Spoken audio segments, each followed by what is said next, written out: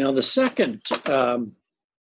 second approach to teaching English as a second language, which is a very popular language instructional approach, was called the audio-lingual system or approach or method.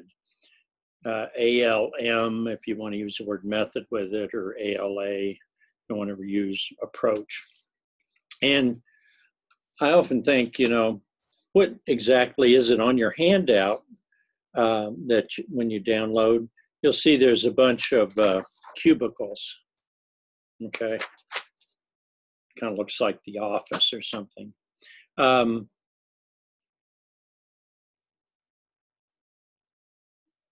when I see the cubicles, I think about B.F. Skinner, because B.F. Skinner was a big proponent of the audio-lingual approach.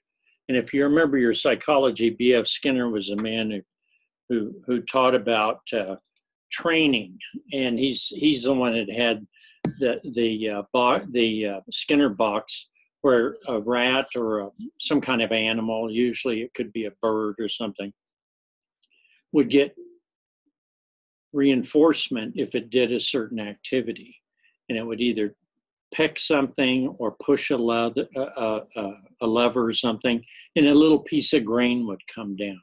So it would get positive reinforcement.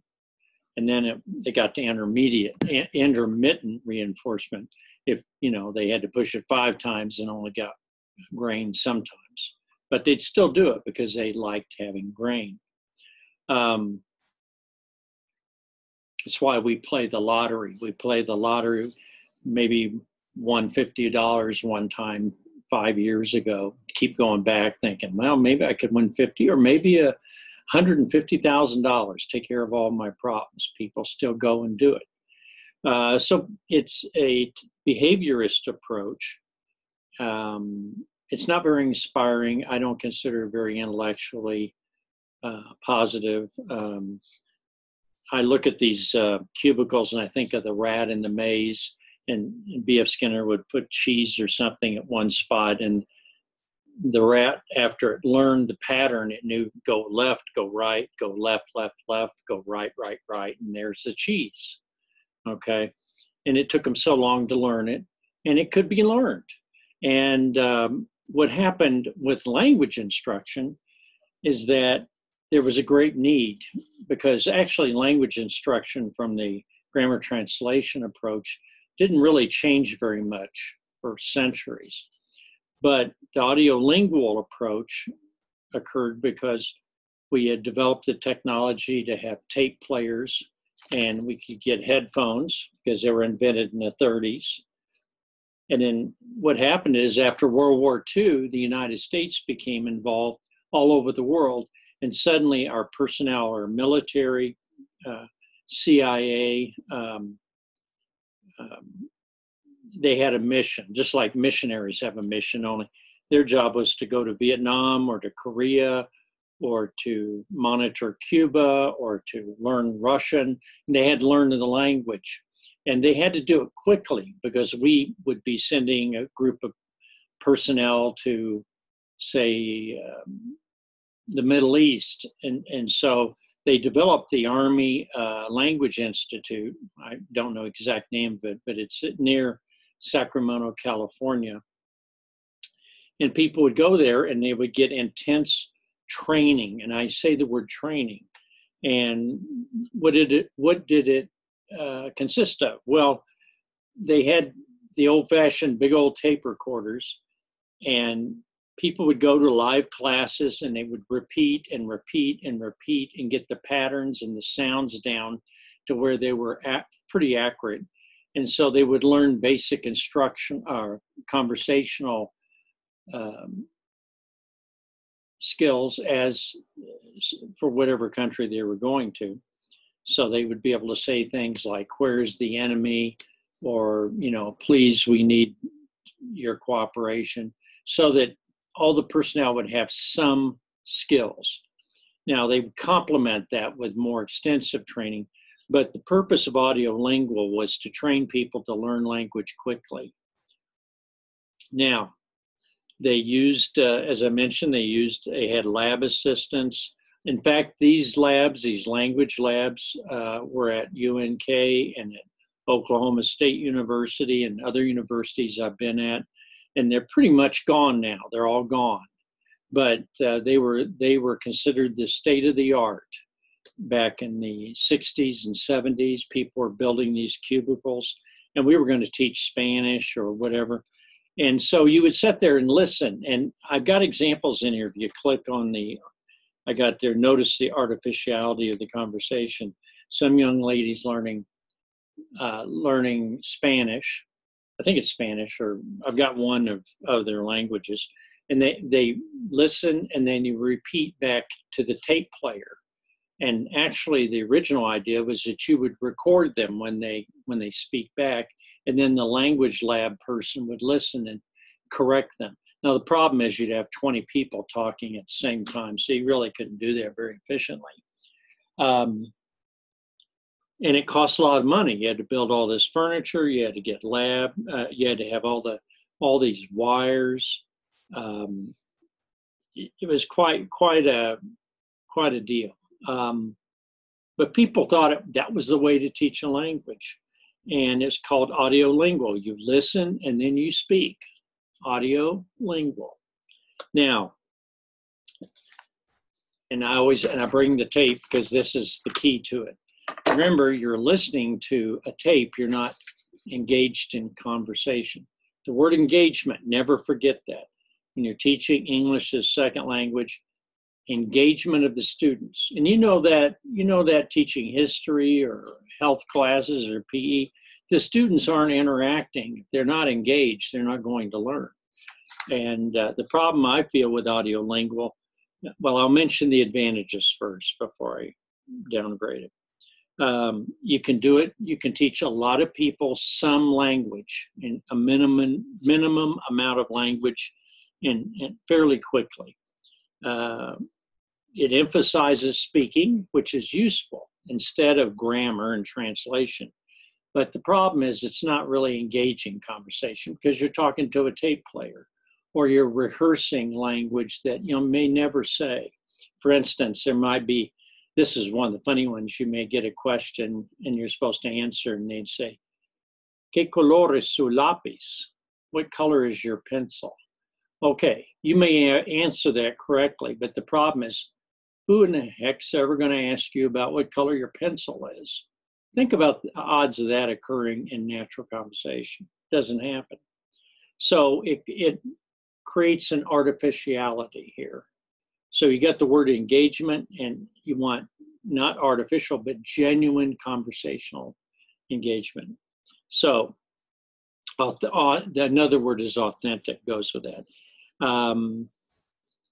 You can teach basic proficiency, it can be done, but it's not done very well. And remember, it's training. And you don't even get the little lever and the little piece of cheese or a pellet coming out. So it's not like I was eating a Tootsie Roll a while ago. It's not like you get a Tootsie Roll. They're pretty good Tootsie Rolls. Okay, now, what are the disadvantages of this approach? The quality of the language is sacrificed. You're not listening to natural language on the tape. And so your listening skills are very locked into those patterns you hear on the tape. Nothing helps listening skills other than being around native speakers. And then you pick up the rhythm and the patterns. There's not much nuance there. You get these chunks of language delivered to you like furniture, and you're supposed to use them as a chunk. You don't really break them down very well. It's not very interactive, as I mentioned. Culture is not taught very much. There isn't all the fun of food and music and talking to people and everything like that. That's which is natural in living in another culture, because you're living in a cubicle listening to a tape. Long-term fluency is not a goal. If you get it, you'll get it after you get to the country. For many students, audiolingual is a dead end. you can't use it at your school. It's not going to work. People laugh at you if you've got tapes and try to approach it that way. And reading and writing, ironically, which are high skills, and we're in the wrong order in the first one, grammar, translation. You need conversation first. Reading and writing are not important in audio-lingual. Now, they may have some program stuff where you write a few words down, but it's not really very important. So that's kind of the lowdown on it, and it's pretty low. Audio-lingual is a really antiquated approach. As I give you these, I want you to think about what could you pull out of them and use. And audio-lingual, because it depends on kind of an older technology, and even with computers, and you can have an updated version and use a computer program and make it a little more interesting to follow along. But it's still, if you're not dealing with real people, it's not particularly useful. I often think that the grammar translation and the audio-lingual, they're kind of an approach. They want you to produce high-level stuff with grammar translation, reading and writing, which is very, wow, that's pretty elite if you can do that. But audio-lingual, you're not even a very good conversationalist. So neither one of these approaches are going to be particularly useful to you as an English second language teacher. But it's important to know about them, because you'll hear people say audio-lingual or something referring back to the past. And that's why I wanted you to, in this class about Introduction to TESOL, I wanted to talk about the past, because a lot of people just assume that conversational English was taught all along, and it wasn't. But they got closer and closer to it. Now, what we're going to do in the next one, which I will cover today, is conversational English, and communicative is the word, meaning it will focus on actual communication in the language. This means that you, if you're a Spanish teacher, you have to be pretty fluent in Spanish. If you're a French teacher, if some of you have had a French or Spanish teacher who really wasn't very good or very fluent in the language, like if they actually encountered a real speaker, they'd be intimidated because they'd be outed very quickly. Oh, you don't speak very good Spanish for a teacher. And I've always been nervous about that, because I had to teach Spanish in college one time on an emergency basis. And my speaking skills were fairly good, and I could teach.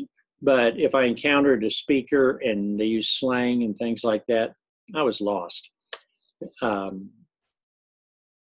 The one thing I did not get is I needed to spend about 6 months in a Spanish-speaking country, or at least 3 or 4 months.